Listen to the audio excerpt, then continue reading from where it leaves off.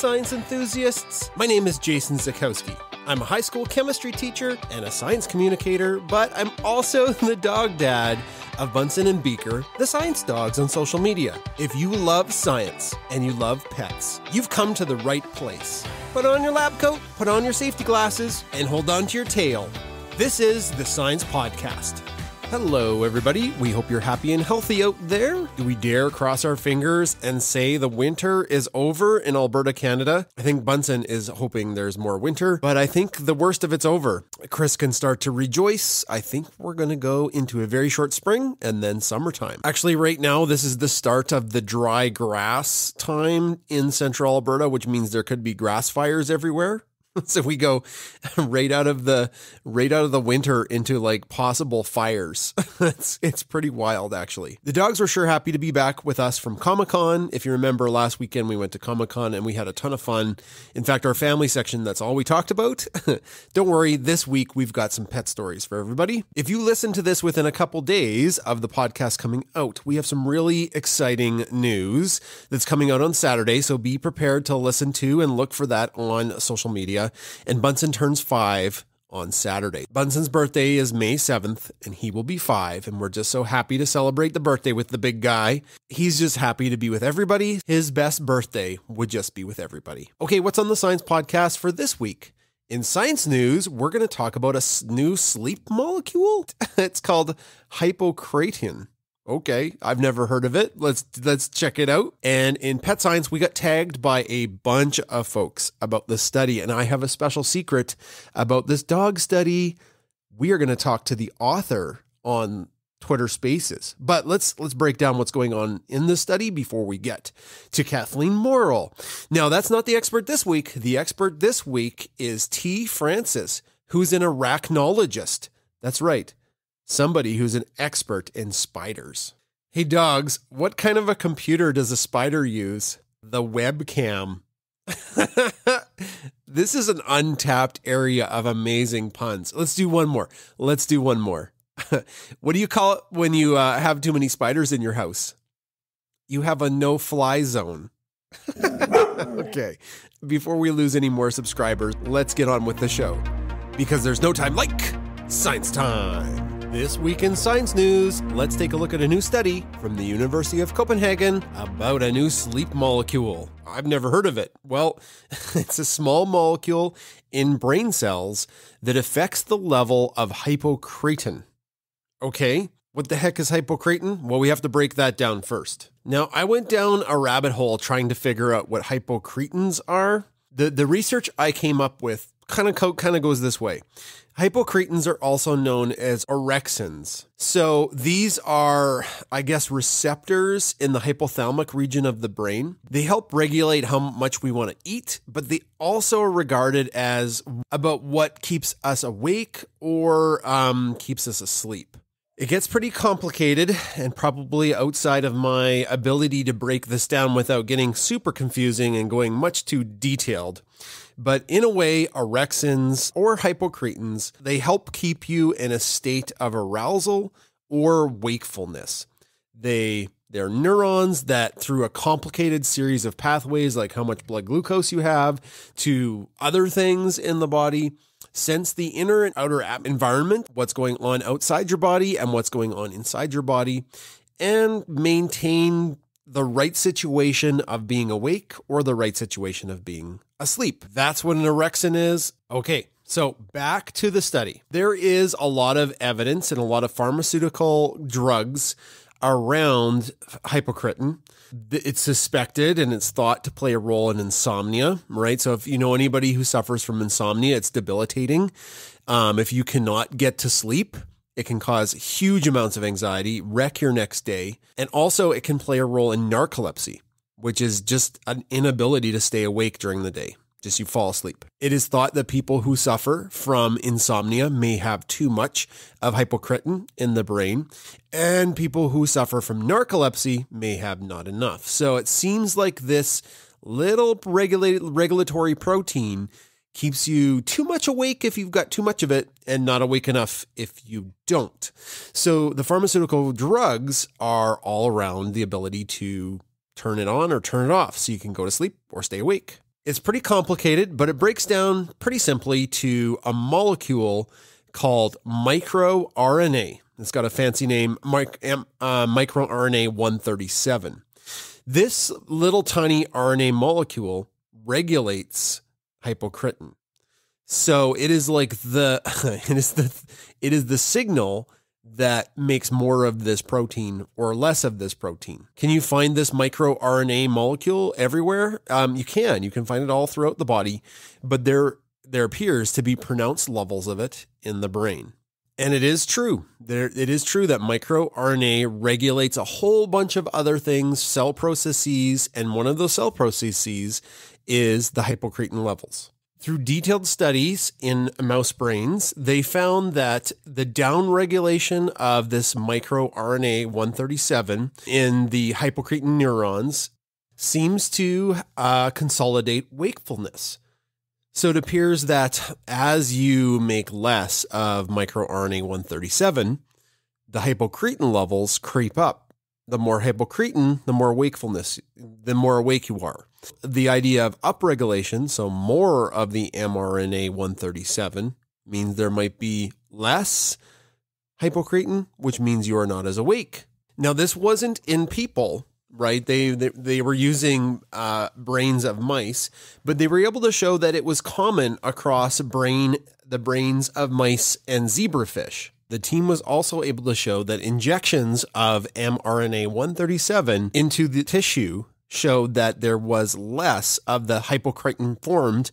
Because remember, as I said, as you increase this mRNA 137, you have less hypocretin. And that's exactly what it seemed to show. They injected the mRNA and the same pathways started to happen that affected the hypocretin levels. Cool. They were also able to show that there were genetic mutations within that mRNA 137, which caused daytime sleepiness. So twofold in conclusion, microRNA in the study led to higher and lower levels of hypocretin. Hypocretin is also known as orexins, and they help regulate how awake or how sleepy we are during the day. Too much hypocretin, you're awake too much, too little, and you're asleep all the time. This is just one area of sleep studies that could really help folks out who are suffering from the inability to fall asleep or narcolepsy. That's science news for this week. This week in Pet Science, we are going to talk about a giant dog study. Now, we got tagged so many times by this on social media when there's a new study that kind of makes the rounds on the big press, like I'm talking your CBCs, your CBSs, CNN, Fox. What's the other one in the States? I don't know. When it makes those big news stations, people are like, ooh, dog science. Let's tell Bunsen and Beaker. Yeah, we got sent that study. Now, the exciting thing is that we will be talking to one of the authors of the study as a guest on Twitter Spaces, I believe at the end of June, and her name is Kathleen Morrill. She was actually on the podcast 2 years ago as a grad student, and this big paper was just released. There's a big embargo. We were going to have her on the show earlier, but she couldn't talk about her study, so I'm going to talk a little bit about it. And if you're listening to the podcast, come with great questions for Kathleen in a little bit. She'll be able to answer them live. Now, this is a breed versus behavior study. We've looked at these studies before, and I'm trying to remember the last time we talked about one where there were like some breeds had specific behaviors that were different than other breeds. So the study that I'm trying to think where it was from, I think it was a European study. It showed that there were some breed-specific characteristics. Now, this study shows kind of the opposite. The study size was enormous, absolutely enormous. They took the genetic information of the dogs and paired it with the dog breeds or the dog's behavior. Only a tiny percent of overall behavior was linked to the breeds, 9%. So that means 9% of the traits, the genetic traits that make a dog of a certain breed, were linked with a behavior trait in the survey that was statistically significant. The rest, 91% of the behavior, had no bearing what breed they came from at all. Now, if you think of it, it might be a little bit counterintuitive. Pick any kind of dog breed, Chihuahua, Boston Terrier, Bernese Mountain Dog, Golden Retriever. What behavior do you associate with that breed? Well, if you're associating some behaviors with that breed, the evidence in this huge study doesn't seem to link up. This comes from a data set called Darwin's Ark. We actually tweeted about Darwin's Ark a couple of years ago, where you could do a big survey about your dog's behaviors, what type of dog you were, and if you wanted to, you could put your name in to have them send you a genetic swab, and then the dog's genes would be part of the study. The survey is huge. Over 18,000 pet owners responded. That's a huge data set. And there were tons of questions. I remember doing the questions on Darwin's Ark for both Bunsen and Beaker. And when we tweeted it out, people had a lot of fun doing that questionnaire. One thing that I find really fascinating about the study is they included mixed breed dogs, or quote unquote mutts. And the reason why that was so important, when I was looking at the study, they made a special note of this, is that when you have a certain dog breed, it may have some behavior stereotypes. So in the survey, you're more prone to say, my German Shepherd is barky. My Golden Retriever likes to retrieve.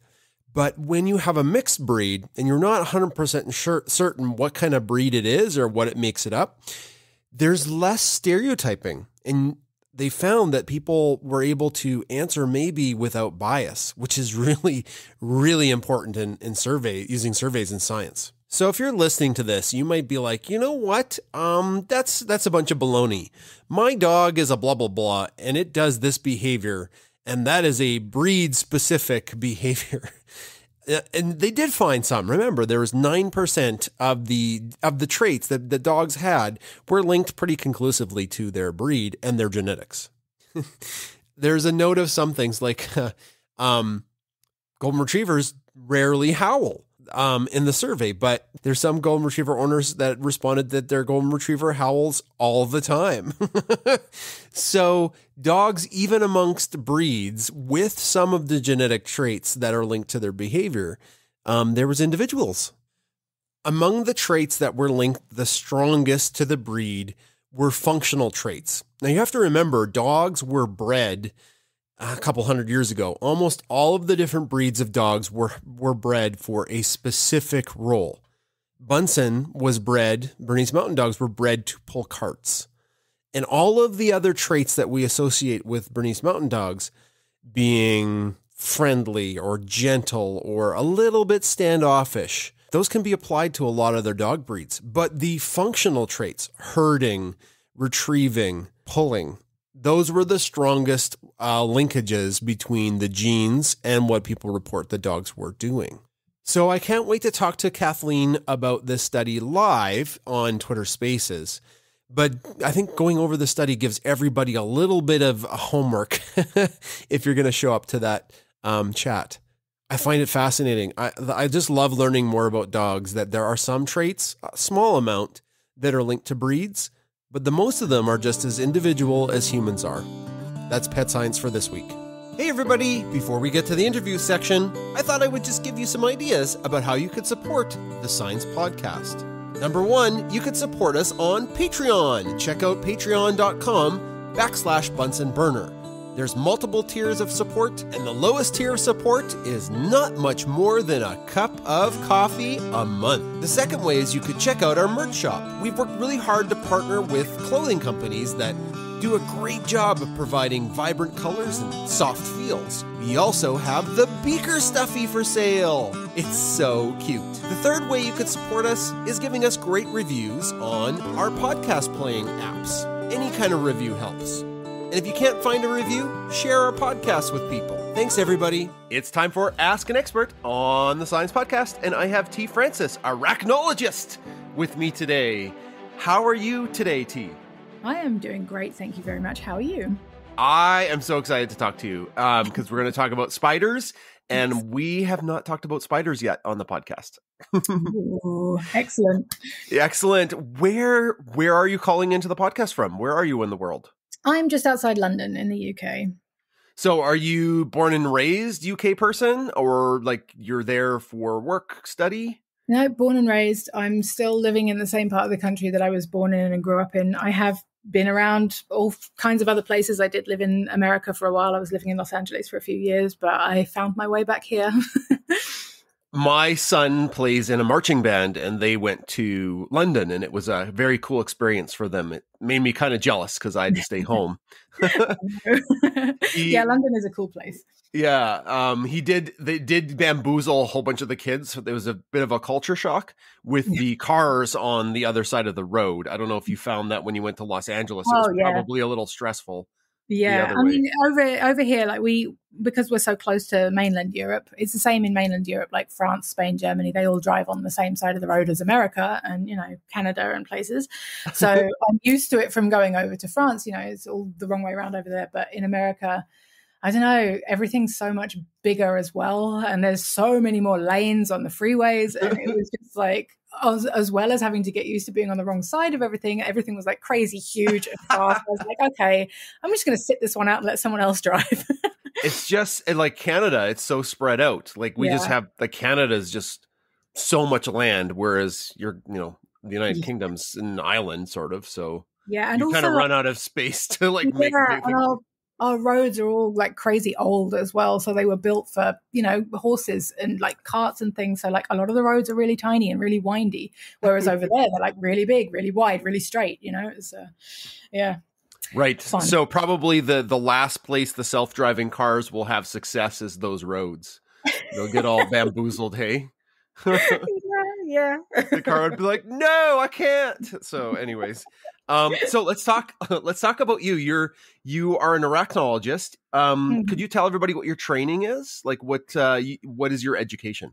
Yeah, so I currently hold a bachelor's in joint honours in animal biology and ecology. I was intending to go back and get my master's and eventual PhD just before the pandemic started. Like my whole plan of action was to go back to university and do all of that and start refining my areas of interest. Like my main area of interest is taxonomy. Like I'm all about taxonomy and looking at tiny things under microscopes. So I wanted to sort of follow that path, but then, pandemic happened and I've had to kind of put it on hold.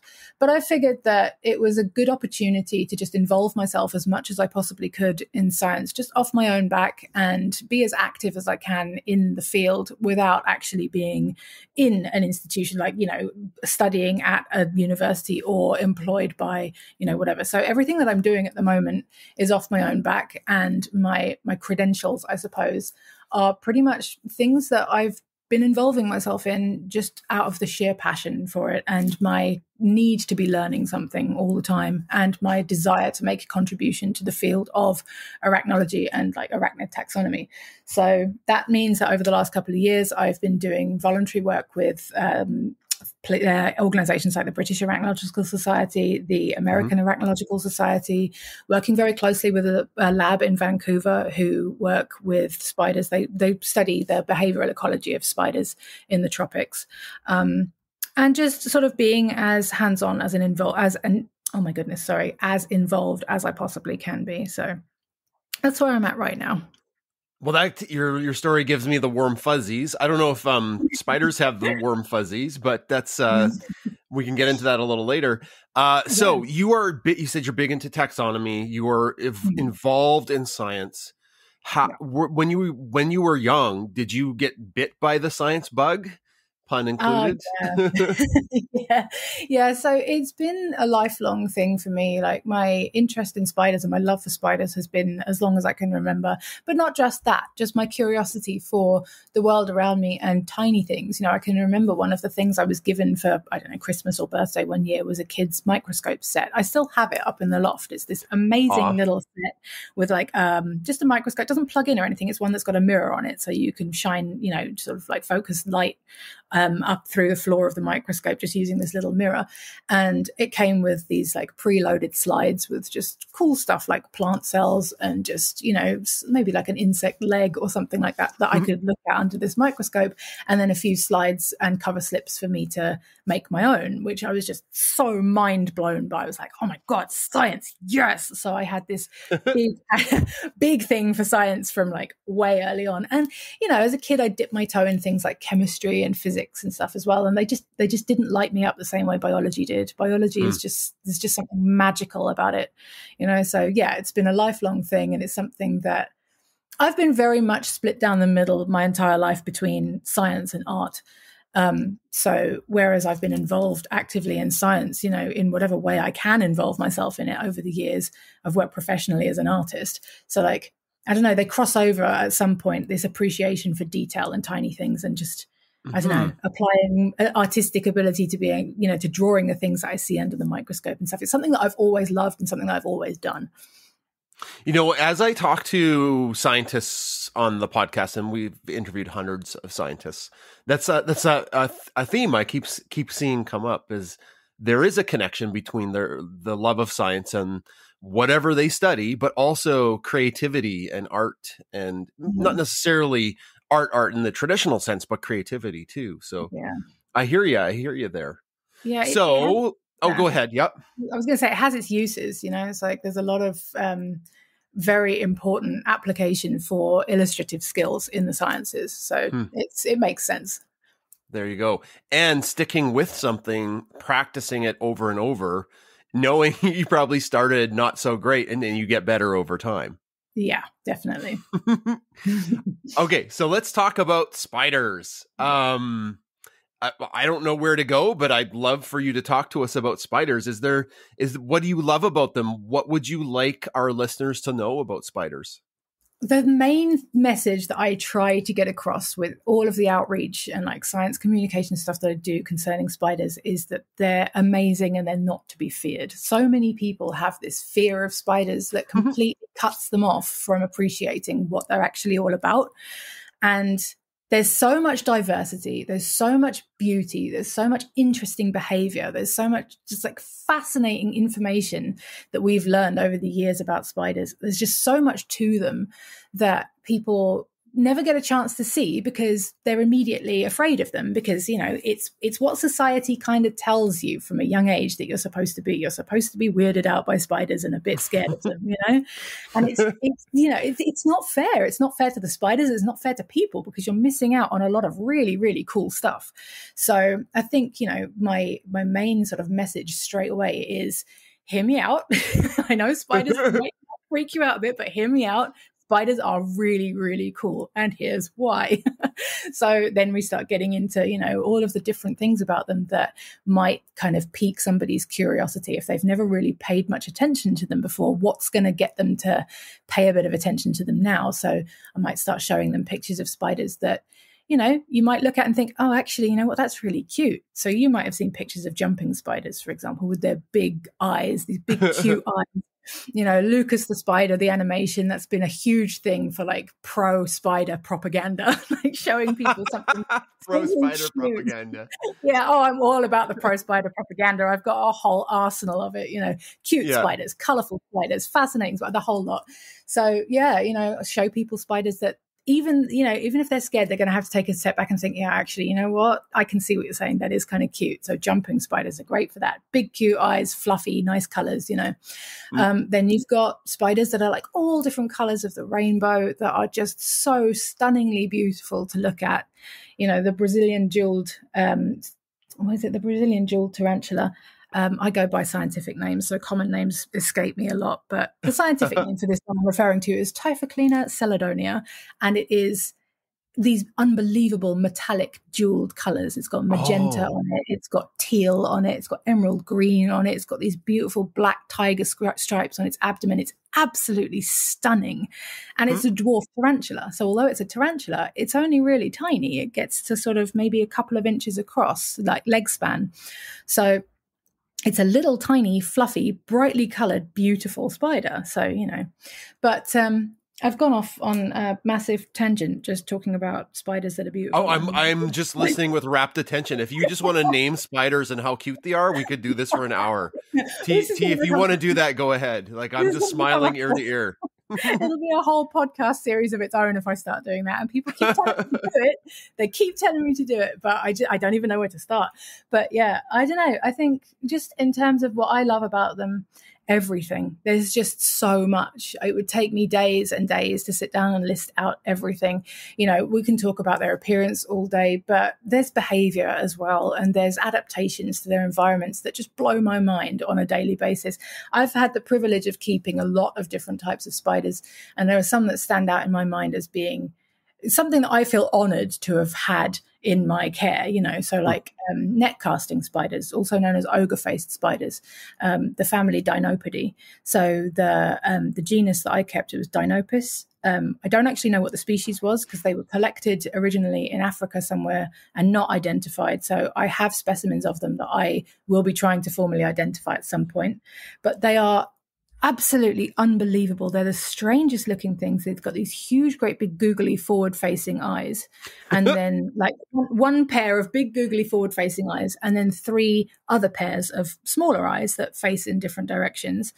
And they're the thing that they do that is so fascinating is they create a net from their silk. They spin a silken net, and then they hang themselves from like these support lines of silk. They support themselves from these silk lines using their rear 2 pairs of legs, and their front 2 pairs of legs, they hold this net out in front of them.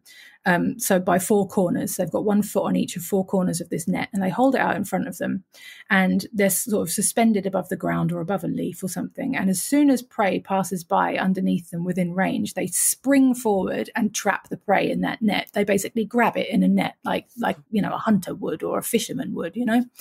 And it's just absolutely amazing. I used to watch them spinning those nets and how they would do it. It's just, doesn't matter how many times I see it, blows my mind.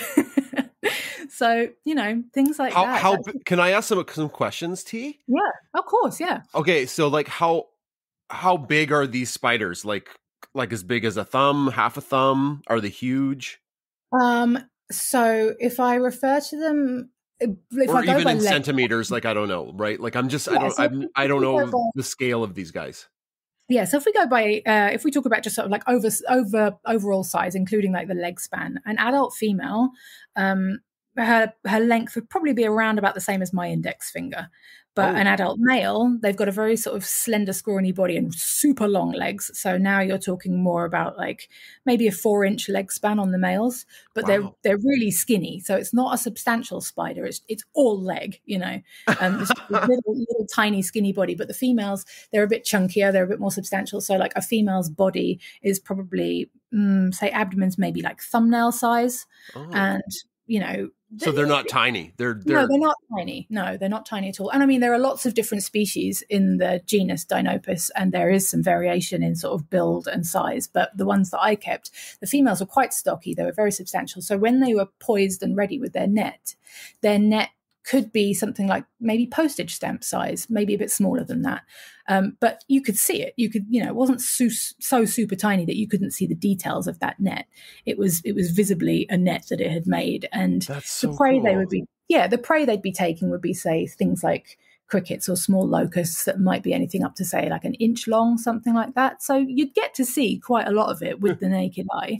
But it sounds like they're an impatient spider. Like they're, you know, the spiders sit and wait for something to land into their net. And these ones are like, nah, we're going to take the net to our prey.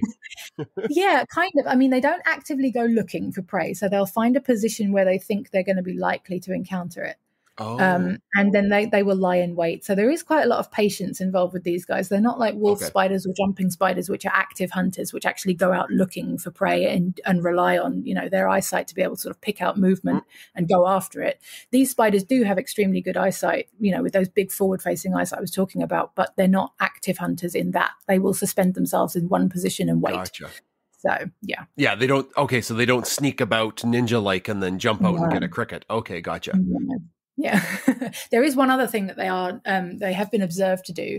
I don't know if this has been 100% verified yet or not, but it's something that people have seen them doing, and they're sort of looking into whether or not it's an intentional thing. But some of the species, I think in Australia, have been seen to make what looks like a target mark by using their own poop. So their poop is white, and they'll leave a dot of white poop on the floor underneath where they've set up their like lines to sort of suspend themselves from, and they'll hang themselves above this like target mark of poop, and they use it as almost like a depth perception type thing. So if something walks over it and they see something like move over that, they know that it's within range. So they use that as like a target to be able to pinpoint like where they're going to strike. So if something ends up over that poop mark, they can grab it with that net and they know that they're gonna get it because they. Oh, that's cool. It's like amazing. A test arrow you shoot and you're like, well, that's how far my bow can reach, kind of thing. Pretty much. Yeah, it's insane. It's so cool. Wow. Yeah. I love it. Before we move to the next question, T, is there anything else you'd like to talk about spiders? I don't want to cut off our conversation there.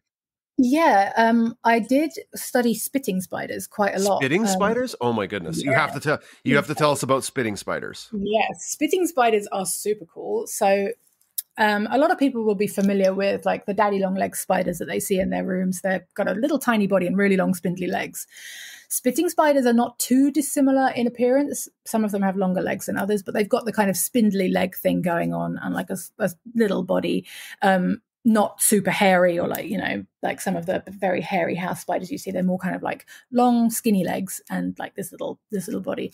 But the thing that drew me to them originally was their appearance. So their bodies are made up of 2 segments, unlike insects, which have 3. So a spider's body has an abdomen and a cephalothorax, which is basically a head and a thorax smashed together into one segment. A lot of spiders, they'll have quite a bulbous abdomen and then like a small kind of round, flattened-ish cephalothorax. But the spitting spiders, a lot of them I would see, their abdomen and their cephalothorax were kind of evenly sized, and that cephalothorax is very, very domed. It's got a very, very high dome to it. And they're also 6-eyed spiders. So a lot of spiders, most spiders have 8 eyes. These guys have 6 eyes. And they're arranged in such a way that they're 3 pairs. So they've got 1 pair in the middle, and then they've got 2 pairs either side of that. And if you look at them in a certain way, it can almost look like a little clown face, like 2 eyes and a round sort of black nose. That's just how I see it, how I anthropomorphize them in my mind. Just like a clown face. It's really cute. So that's what drew me in. That wouldn't be good for people that are scared of both clowns and spiders, though. Well, I suppose it could also be looked at as kind of like a cute little animal face because it's like a little black eyes. Forget the clown thing. We'll go with a cute little animal. But the spitting behavior is fascinating. So they are able to spit this sort of like gloopy, gluey, venomous substance at prey. It's venomous too? Yeah. So it's not silk. So it's not the same as the silk that they spin. It's this sort of like mucousy kind of glue that has some of their venom that they are able to inject into their prey as well, contained within it. So they spit it. What they do is spiders have fangs at the end of these little appendages called chelicera, which are basically part of their mouth. And these chelicera, they're side by side and they've got the fangs at the end. And what these guys do is they lift their chelicera up. So they're facing forward and squirt the venom from the ends of their fangs in a zigzag fashion. So they like move side to side very, very quickly. You can barely see it happen because they're quite small. So you don't see this. It's all lightning fast. They spit this stuff as they're moving side to side. And the result is a zigzag stream of this sticky, venomous spit. And it kind of pins whatever they've spat it at down, or, if it's a flying insect, it gets all over their wings. They're kind of stuck to themselves. They can't fly. What it does is it allows the spider the opportunity to sort of hang back for a minute, allow the venom to subdue the prey enough for it to then go in and deliver a bite, which will incapacitate the prey enough that it will then be able to start feeding on it. So when I was keeping these guys, I make acrylic enclosures for a lot of my spiders, and I would notice that where they'd been hunting, I could see on the acrylic these like zigzag marks where the venom had hit the acrylic, and I could see it. I've got macro photos of it because I just thought that's so cool. But it's amazing. So they do spin silk, but they don't spin a web that they hunt in. They'll leave silk lines hanging around here and there. So like some of their ability to hunt is based on, if they feel movement. Most spiders depend on being able to sense movement, vibrations, movement in the air, all that kind of thing. But these guys, They don't have terribly good eyesight, so they're not seeing something and thinking, oh yeah, I'm going to go after that. They sense its vibrations. They might feel movement in the silk that they've spun, that they're in contact with. As soon as they sense it, they get close enough just to squirt this spit at them, and then, like I said, they hang back for a little while, and then they go in and do the bite and feed thing. But another cool thing about them is the species that I kept, Cytodes longipes is the scientific name, the long-legged spitting spider. It originally comes from French Guiana, but has spread to a few other tropical areas around the world. They are kind of sub-social. So they're social to an extent. They'll live together in a colony without eating each other quite happily, as long as there's plenty of prey. They're not known as a social species. So there are some spiders that are known for being social, and their whole thing is that they live in social groups. These long-legged spitting spiders, they will live by themselves, but they will also coexist peacefully. And one of the very interesting behaviors that I saw when I was breeding them is when the female, her egg sac hatched, like the babies would hang out, she would go and hunt something and bring it back, and they would feed on it together. So she was kind of helping them in the beginning by bringing prey back to, where they were all congregated, and they would all feed on it together. And then once they got a little bit bigger, they would then go out and start doing it for themselves. But they're very, very cool spiders. Very cool spiders. That is so cool. I'm just like stunned that there's like the spiders are so varied. Hey, like you mentioned that they're just so different and they're so cool. This is just illustrating that, right? Like two completely different ways that they hunt. Yeah, and that's just like the tip of the iceberg. I know. Again, like we could talk about, like you said, we could talk about this for hours. Yeah, it's very cool. Very cool. Well, you mentioned that you take photography of spiders, and that you deal with spiders creatively. You draw spiders, is that correct? Yes, I do. And you take pictures of them. Yes. Could you tell everybody like what kind of pictures and illustrations you do? Yeah, absolutely. Because this is a audio format, right? It's tough to get the visual across. Yeah, absolutely. Yeah, absolutely. Well, I do all kinds of different artwork, really. I think I do a lot of scientific illustrations. So the spider illustrations that I prefer to do and that I enjoy the most are the scientific illustrations. So like, I say scientific, natural history illustrations, let's say. The kind of illustrations that represent them accurately and that show them as they actually are. I do take some liberties in some of my personal work sometimes, big spiders that are born of my own imagination, or something that I've just plucked out of thin air that doesn't actually exist, but I think I'd quite like to exist, so get a bit creative sometimes. But no, I do prefer to draw them as they are, and I use a lot of my own photography as reference for those drawings. So yes, I take macro photos of spiders, both spiders that I find in the wild here in the UK and also the spiders that I have had the privilege of keeping over the years. I'm not a photographer. Like, I'm not going to sit here and pretend like I know photography well. I don't. I'm flying by the seat of my pants most of the time when it comes to the photos that I take. I have a pretty decent camera. It's nothing crazy special. It's not professional level, but I have a Canon DSLR, and I have a 100 millimeter macro lens, and another clip-on macro lens that goes on top of that makes it a little bit more capable of getting in close. So again, it's not like a super, macro setup or anything. It's very, very basic, but it gets the sort of results that I need. And some of the spiders that I work with are huge, so I don't really need to get in, super macro on those, because they're already massive and you can see them from across the room anyway. But certainly with a lot of the smaller spiders that I've kept and that I've worked with, some of them have been super tiny. So we're talking like maybe 1 millimeter to 1.5 millimeters long. They're tiny. So being able to take macro photos of those so that I can see them properly is useful when it comes to illustrating them. So my illustration work is primarily watercolor, ink and watercolor. So, there are some brightly colored illustrations of the spiders that I mentioned earlier where I've, tried to get in there with the colors that I see. And then there's some that are more just kind of like pen and ink, black and white illustrations that just focus on details and accuracy. So, where their hairs are on their body, or, what their eye arrangements are, all that kind of thing. Okay. So when you take these pictures, do do you throw them into Photoshop, or do you edit them at all? Just for folks that are wanting to maybe, if they're starting from ground zero, what do you do with your photos after you snap a picture of your lovely spiders? I'm really lazy, so I like this app.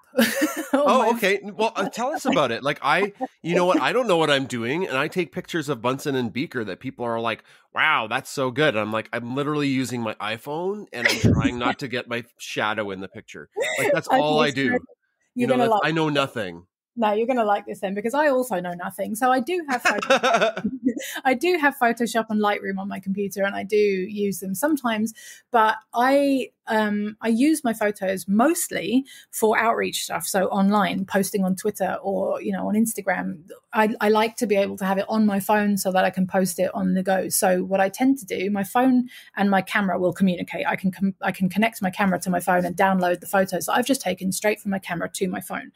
And Google have an app called Snapseed, which is free. It's a little bit glitchy, especially if you've got a lot of photos in your camera roll like me. I have 50,000 and I really need to clear them out. But it's amazing for a free app. It's not all full of ads or anything. It's got a load of functions on it that you can use to tweak your photos to make them ready for, posting online. So if it's something just as simple as cropping it into a square for Instagram, You can do that in seconds. But there's a whole load of other stuff on there as well. So there's various different adjustments that you can make to like contrast, saturation. That's important. That kind of stuff. So this app has it's very user friendly, I have to say. Like it's very easy to sort of play around with it. And it's very quick and easy to use. So it's perfect if you're just starting out. If you are like me, you've got a camera and you can take a decent photo with it, but you don't really know too much about what you're doing in terms of like lighting or, making it look fancy in camera. It's like I don't know how to do all of that in camera at the moment, like how to get it right when I'm actually taking the photo. So I rely a lot on just these little tweaks that I can do in that app for fixing up my photos. And one more time, what's the app called, T? It's called Snapseed. Snapseed, okay. Oh, you know what? I have Snapseed on my phone. Yeah, you had said that, and I was just interested in what you were. I'm sorry, I did the stupid thing where I was like more interested in what it does than the name of the thing. Yeah. So I was a bad interviewer right there. I apologize.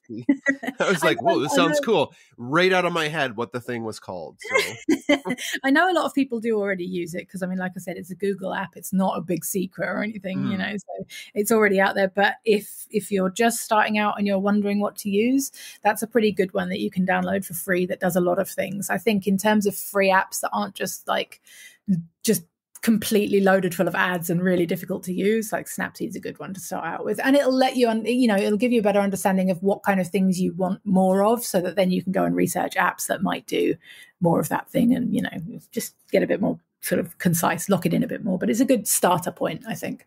Yeah. Oof, you know what I'm struggling with right now? Oh, I'm sorry. I didn't mean to talk over you. Go ahead. It's all right. No worries. I was just saying, I'm not sponsored by Google in any way. This is all Oh, I wish. Don't you wish you were sponsored by Google? Get some of that Google money? Hell yeah. It would solve a lot of my problems. I know. Us too. What I'm struggling with right now with photography is like it's winter. We're losing light so quickly because natural light is so good to take pictures in. Yeah. But like it's dark at like 4:30 now, which is ridiculous. So yeah, I find it's probably the same for you guys. You're about our same.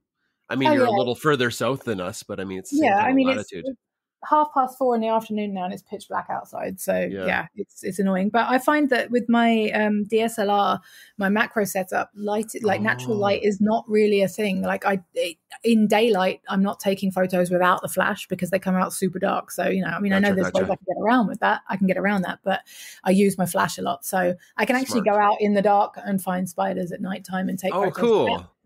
But I absolutely cannot do it with my phone. No way. No way.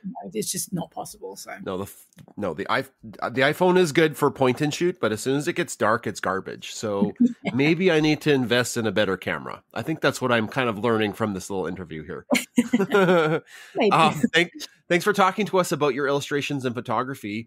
Now we will, of course, link to your Twitter and so people can take a look at what you do. I normally ask this at the end of the interview, but it's more poignant right now. Is there any place people can go to look at your photography and art? Yeah. on my Twitter, linking to Twitter is a great idea, because on my Twitter, in my bio, I have a link to a link tree, which shows you all of my stuff on the internet. So okay, link tree. If you go to the link tree link in my bio on Twitter, you'll find a link to my Instagram, the scientific Instagram, where there's a lot of spider macro photography and some of the pictures of my artwork as well. If you go to, there's a link to my Patreon page. I have a Patreon page where cool. I don't post on there a whole hell of a lot, because I treat it kind of as a tip jar. Mm-hmm. So I do a lot of my outreach on Instagram and mostly on Twitter, I have to say. And then, I get involved with things like this, for example, podcast interviews, wherever I can. So my Patreon is there. Like I do send out perks to the people who sign up to my Patreon, depending on what tier you sign up to. Like it's either a monthly thing or a one-off when you sign up. It's not expensive. It's either $2 or $5 a month. Like you barely notice it.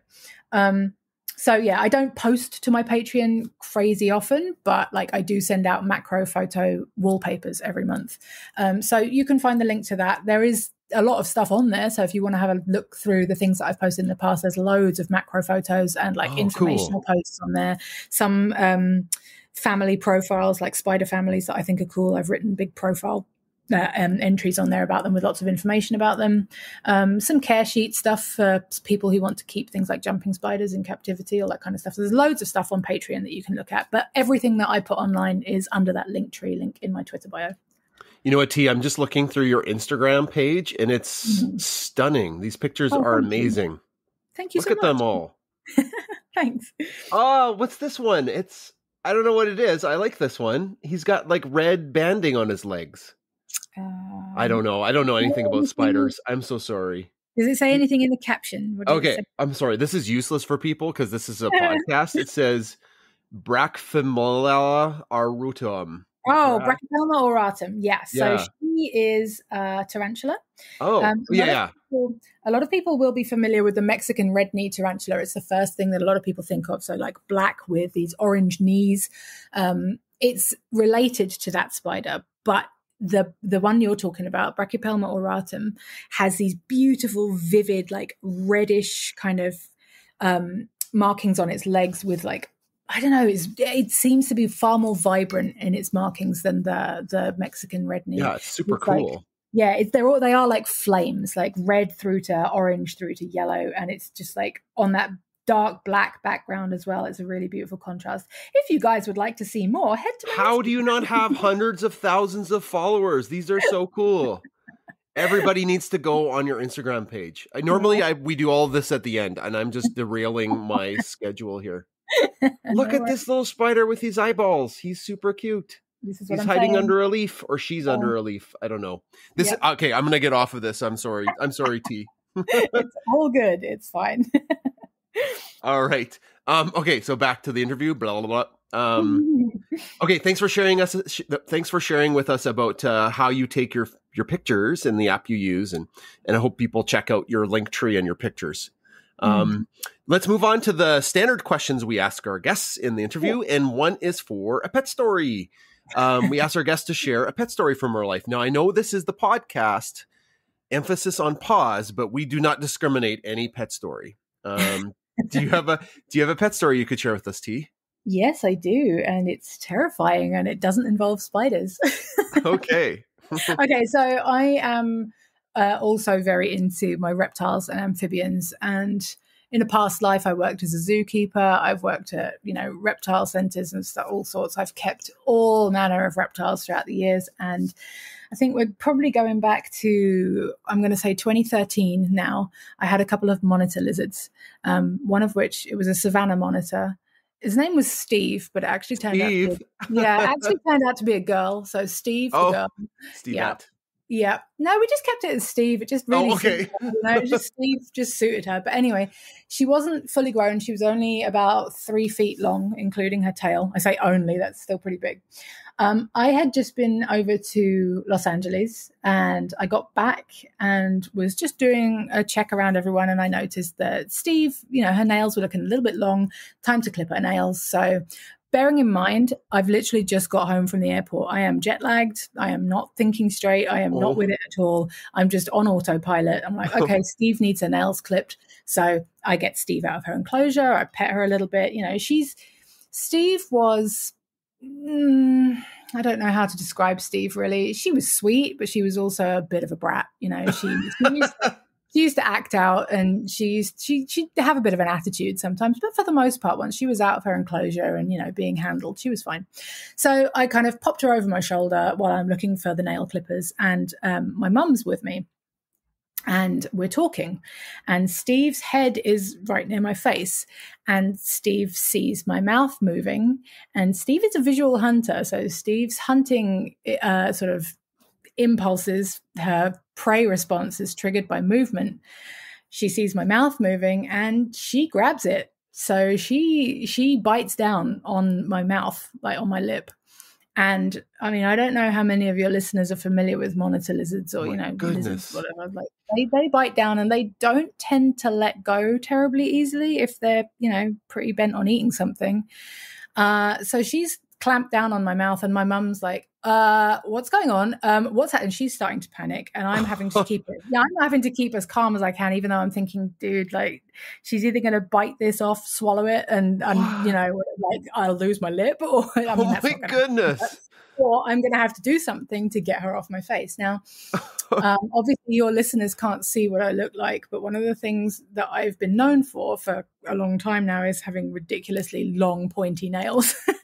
So I was like, oh, Mum, it's fine. I'm just going to take her upstairs. Mind you, I've got a lizard on my face, so it sounded more like, but so I take her out of the room, and I kind of put my finger inside her mouth and just kind of poke her in the roof of the mouth with my pointy nail. And she's like, ow, I don't like that, and let go of me. And I'm bleeding. I've got these gashes on my upper lip. She's like these 3 pretty deep lacerations on my upper lip, and there's blood going everywhere. And I'm like, this is really not good. So put her back in her enclosure, went and cleaned it up, had to go to the doctor for, I had to get my tetanus shot updated, and antibiotics. Always with the antibiotics if you get bitten by anything. Right. But went straight and got my antibiotics. I was fine. There was no infection. I got a little bit of an ulcer on the inside of my lip where she'd sort of cut me just like on the inside where it's softer skin. Mm-hmm. It was really painful for a while, but it healed up fine. And now in certain lights, you can see the really, really fine little white scars that I have on my upper lip from it. But the moral of the story is... The moral of the story is don't be an idiot. Never, ever, ever lose sight of the fact that these are wild animals. Just because they're in your house does not mean that they don't have the instincts of a wild animal. Just because I can take her out and put her over my shoulder does not mean she's a puppy dog. You have to have respect for the animals that you're dealing with. And that was entirely on me. It was a momentary lapse of concentration and just me being blasé in a situation where I should have had my wits about me, and I should have known that having a monitor lizard right next to my face and chatting away to somebody and her being able to see my mouth moving was probably not the best idea in the world. Gotcha. Right. Because we're talking about non-mammalian creatures, right? Whereas like a cat cats and dogs can still attack people. Oh, yeah. So that goes there, but they maybe have more of a emotional bond to their handler, and that kind of like instinct doesn't come out as easily. Yeah. I think, there's a certain amount of like training, a reptilian brain, or something. Yeah, like the reptiles, you can condition them, you can train them to an extent, but they're not, they're not bonded to you. They're not learning tricks like a cat or a dog does. They're not acting on the same level as a cat or a dog. And you're absolutely right. Cats and dogs are just as much at liberty to attack you if you're doing something that they don't like. It's like you have to have respect for animals regardless of what they are. I mean, I've got a scar on my hand from a hamster. People don't tend to think did it bite you? Yeah. Oh, they bite so hard. Yeah, they bite so hard. They have no chill when it comes to biting people. They will just bite straight through your skin and hang on. And it's just like, it's a hamster, I mean, I've been bitten by all sorts of things. We could do another podcast episode on everything that's bitten me over the years. Not spiders, though. That's one thing I will say. I up until August of this year, I was able to say that I had never, ever been bitten by a spider. But I was bitten out in the field by one of our native species, and it was nothing. It literally felt like, I don't know if you've ever been stung by a stinging nettle, but that very, very initial kind of zing that you feel, that sharp zing, it was like that, but then none of the burning afterwards. Like there was none of the discomfort afterwards. It was literally just like a pinprick, little zing, and I could see 2 little punctures where the fangs had nipped me. And to be fair, it was well within its right. I was kneeling on it. So, you know, by all means, bite me if I'm squashed. Yeah. So, you know, but yeah, only the if 100-foot creature kneeled on me, I'd be biting its leg too. Absolutely. Best believe. Well, that is an amazing pet story with an amazing moral, I guess, too. Yes. The other standard question we ask our guests is for a super fact. And the super fact is something that you know that when you tell people, it kind of blows their mind a bit. And I've been both smiling and my mouth agape most of this interview. So I don't know if you got anything in your pocket, but I'm sure you do. Oh, yeah. Could you share? Yeah. Could you share a super fact with us, please? Yes, absolutely. So it has been found that there are species of tarantula in places like Peru and India, and I can't think off the top of my head where else, but certainly in South America and in Asia, that have a special relationship with frogs, a particular type of frog. They essentially, not to anthropomorphize too much, but they almost keep them as pets. What? So, yeah. What? So how? What do they do? What? Okay. So basically, if we use the South American spiders as an example, because I'm more familiar with that dynamic, there are species of spiders in South America in the rainforests. I believe at first they thought it was the genus Xenithis. Sorry, I can't say it. Xenithis. But I think there's some speculation now as to whether or not it might be spiders in the genus Pamphobeteus. It's quite possibly both and more than just those as well. But basically, these spiders, they make burrows and they live in these burrows. And it has been found that these burrows are shared by these little frogs. They're a certain type of microhylid frog. I can't remember the species off the top of my head because it's the spiders that I'm concentrating on mostly. Right. But basically, spiders have been known and are known to prey on amphibians. So it came as a surprise to the people who found them that these frogs were living in the burrows of these spiders and were not being eaten by them. So they figured that maybe there was some kind of like relationship between them. Maybe there's something going on here. So they were observing and they noticed that the microhylid frogs tend to specialize in feeding on ants, and ants are a menace to spiders in a lot of senses. So the tarantulas are not going to eat ants. Ants are capable of stinging. They are capable of swarming and causing all kinds of problems. They're not the kind of thing that a spider wants in its burrow. So the spider will feed on things and there'll be detritus from like previous meals that might be attracting pests, might be attracting ants. The little microhylid frogs are feeding on these small insects that the spider is not feeding on, but that might be causing a nuisance. And in return, the spider is offering protection to the frog because this frog is now dwelling inside a tarantula's burrow, which means that it's unlikely to fall prey to things like lizards or snakes, things that might ordinarily prey on it, because those lizards and snakes are of about the size that could potentially be a meal to the spider as well. So there's this nifty little relationship going on between them. And one of the coolest things that I read about when I was learning about this is that when they observed juvenile Pamphobeteus spiders with these frogs, they noticed that these spiders, they don't have good eyesight and they'll respond to vibration. As I mentioned earlier, a lot of spiders respond to vibration because they can't see terribly well. And that's certainly the case here. So they would feel the movement of this frog and they would rush at it and they would kind of almost nibble it. So they wouldn't bite it straight away. They'd take a look at it and they'd kind of feel it with their fangs and sort of almost give it like a little test nibble and be like, oh, no, you're a frog. You're cool. I'm not going to eat you. Had it been anything else, it would have been dinner, So it's like there's obviously some kind of awareness of, oh, hold up, this is a frog. I mean, it might be because frogs and other amphibians, they have toxins that they can sort of secrete from their skin that are not palatable to creatures that might be trying to eat them. So it may be that it was a response to that. But it certainly seemed to be the case that with these particular frogs, these spiders know what they are and don't want to eat them and are quite happy to coexist with them. And like I said, to anthropomorphize massively, keep them as cool little pets in their houses. So there you go. Cool fact. I love that. It's so beyond what we think what animals are capable of, right? Like that's like, you're right. Like if we put our human understandings on their shoes, we're like, yeah, they're keeping them as pets, but that's so wild. Yeah. That But this is that what I is a mean. that This is is a like, super fact. it's awesome. When I was saying to you earlier, about people's perception of spiders being very sort of, colored by the media and their portrayal in the media and in pop culture, they miss out on all this stuff. They don't hear about all this cool stuff that spiders are doing and all these really beautiful spiders that are out there and that are just so amazingly interesting, and that's what I'm trying to sort of put across to people online. And, in all the work that I do, the outreach work that I do, is I just really, really want to get it across to people that they are just so much more than just that scary thing that everyone's afraid of. I love it. I'm gonna do some more. You've piqued my interest into these type of spiders. I want to learn more about them. So I'm just gonna read more about them. Like I just I want to know more. Like it's just so cool. It's a cool rabbit hole to fall into, I promise. Yeah, that's a good rabbit hole. I've fallen into other rabbit holes on the internet, and you wind up with like, what did I do with my 2 hours? Like that's time I will not get back. This is a good one. Yeah. The last section of our podcast is a fun one. We get to know our guest a little bit more outside of what they do for their career. We talk about hobbies and passions. You have a couple that you'd like to talk about, but probably the main one is you are hoping to go on an expedition. Do you want to talk to us about that?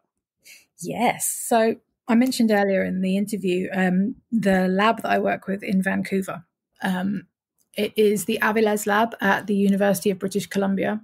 And they are, as I said, primarily concerned with the behavioral ecology of spiders, particularly web-building spiders. And they go out to Ecuador every year, obviously when there isn't a pandemic happening, to study spiders in the rainforest, cloud forest, various different areas throughout Ecuador, various different elevations. And I was working with them on sort of sorting through the data that they had collected in 2019, started working with them on it at the sort of, mid to late last year. And after having done all of that, they invited me to go with them on their next trip, which is slated to happen in around about May of 2022. Be out there from May to September, should be anyway. And they asked me to go out there as their research assistant. So for me, that's massive. That's the kind of opportunity that doesn't just present itself, out of nowhere. It's a once in a lifetime opportunity for me.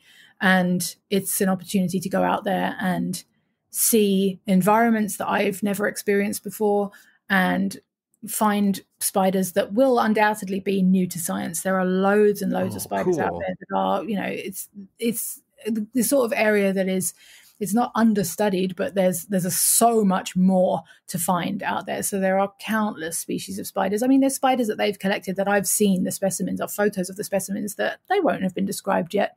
So for someone like me who's so interested in taxonomy and the classification of spiders, like to be able to go out there and see things that have not yet been described or classified is just like mind blowing. So that's something that I am that's very much sort of, on my mind all the time at the moment, preparing for that, both sort of mentally and physically and financially, and, just trying to get myself ready to go out and do that. It's looking likely that I'll go out to Canada to spend some time with them and do some field work locally in that area for a little while before we head out to Ecuador. So it may be that I'll be in Vancouver for a month or two beforehand as well. They have some amazing scenery and areas in that vicinity, like Pacific Spirit Park is one of the places that they do a lot of field work that just looks absolutely beautiful. Oh, have you not been to Vancouver before?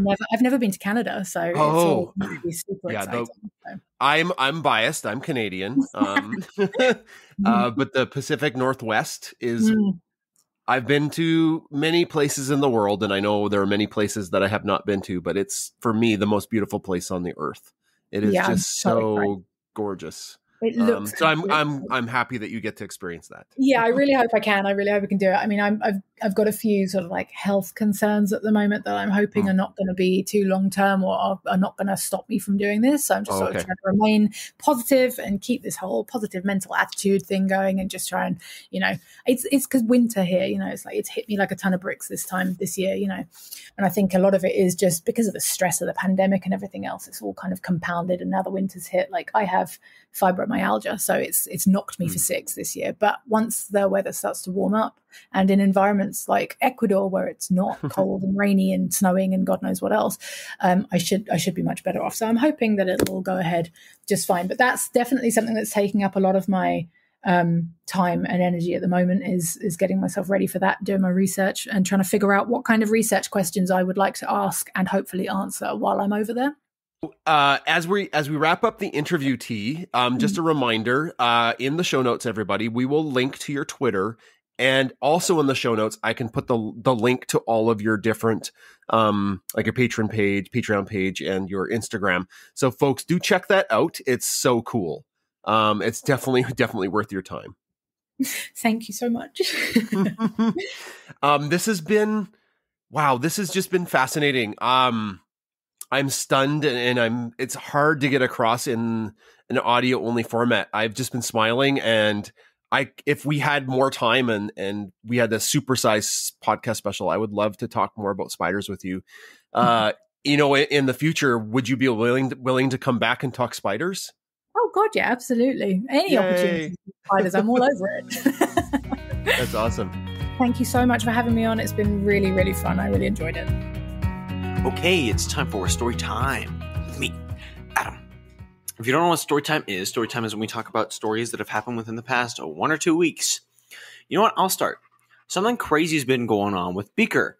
When I get home, Beaker goes mental.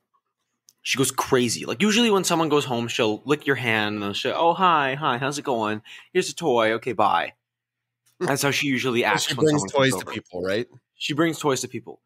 But when I get home, she loses her mind. She tries to get all the attention. She jumps on me. She tries to jump into my arms. And she can't do that because she's a little too big to be doing that. If she was cat-sized, I'd be fine with it. But she's 4 times cat-sized and 4 times cat weight. So yeah, she can't be like jumping on me. But yeah, she when I lay down on the couch, she comes up and lays down with me. Yeah, today Adam was so tired because he came home from school and he was smashed just from being tired, and he was sleeping on the couch, and Beaker came over and she jumped up onto the couch, jumped onto his chest, started licking his hand, and Adam did not even wake up. Yeah, with most people, she'll lay down at like your feet or something like that. She doesn't lay on you. She lays down on me. So yeah, that's my story. Beaker being lovey-dovey. Mom, do you have a story? I sure do. This past week on Tuesday, I went to the farmhouse with the dogs, and it was awesome because Bunsen and Beaker got to hang out with Doc, and everybody got along swimmingly. And Bunsen and Beaker were really on the prowl because Gord has other cats there, but they were nowhere to be found. But it was great for the dogs because they were using their sense of smell to try and ferret out the other cats, but they were unsuccessful. And then they finally went, I guess we're just going to lay down here. And then I took them home, and it was good. It was a good day. And Docky Doc got to hang out with them, and that was cute. And that's my story. Bunsen loves Doc. Yeah. It was cute because Beaker they both actually came and laid by my feet, but then Bunsen also went and laid by the door, which is his typical MO, to be protective by the door, which I thought was awesome. Dad, do you have a story? So I'll piggyback on Adam's story about how Beaker's acting maybe a little bit differently. I think she is feeling a little sad and jealous about the cat. Bunsen is unfazed by just about anything. There, you can't even tell he's different, that there's a cat here, probably because he really likes the cat and he follows the cat around, and they get along really good.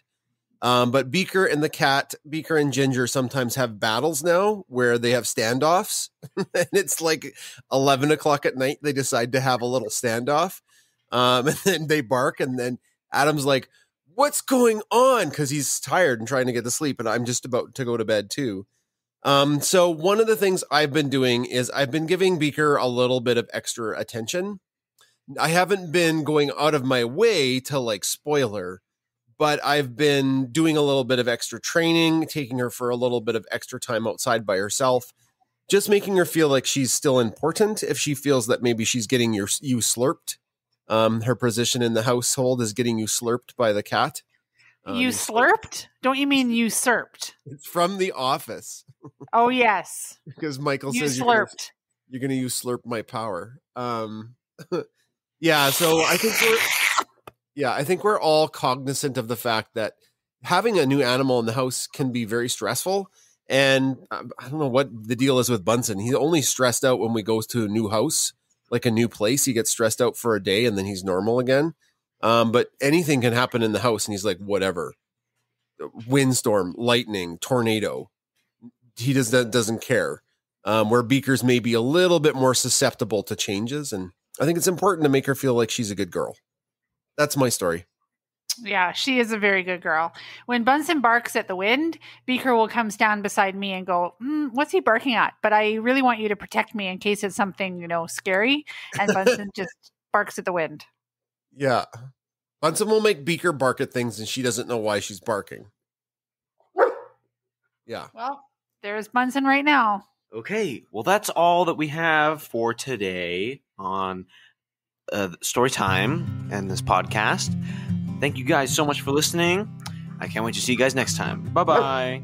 Well, that's the end of another Science Podcast episode. Thanks for coming back week after week to listen to our show. Special thanks to Arachnologist T. Francis. Oh man, what a great chat, hey? That was so awesome. And we'd also like to give a special shout out to our top tier patrons on Patreon. Their support allows us to do what we do. So take it away, Chris. Anne Schlarm, Sharon Dotson, Peggy McKeel, Chris Kelly, Samantha Dodd, Debbie Anderson, Courtney Proven, Renee Hardy, Mary Ryder, Shelby Leggett, Mary Coos, Marianne McNally, Karen Beth St. George, Bianca Hyde, Julie Smith, Andrew Lynn, Elizabeth Parmenter, Sandy Breimer, Tracy Halberg, Jenny Giger, Leela Perriello, Lisa Swartz, Catherine Jordan, Donna Craig, Jody Ogren, Liz Button, Kathy Zerker, and Ben Rathert. For science, empathy, and cuteness.